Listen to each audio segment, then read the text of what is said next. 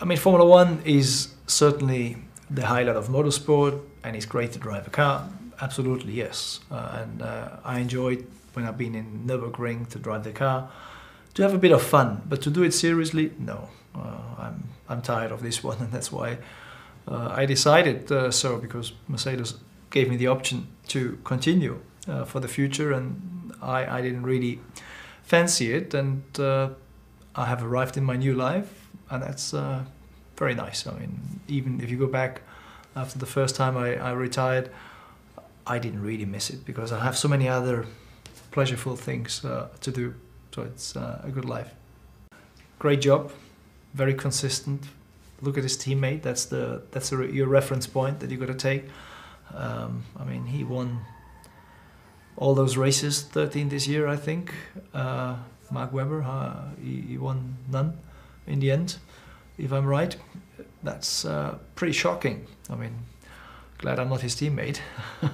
But it's definitely, he's the worst truly champion, and I'm really happy for him. And if somebody can break all this record, then I preferred him to be than somebody else.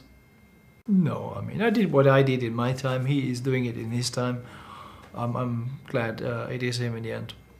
Well, I'm looking after young drivers in the go-kart area.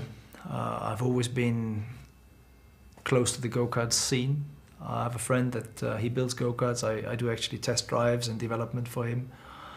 Yeah, karting is a fascinating world that I still love to be involved in. And I always see young kids and they come along, and so I give them my point of view, and they appreciate that.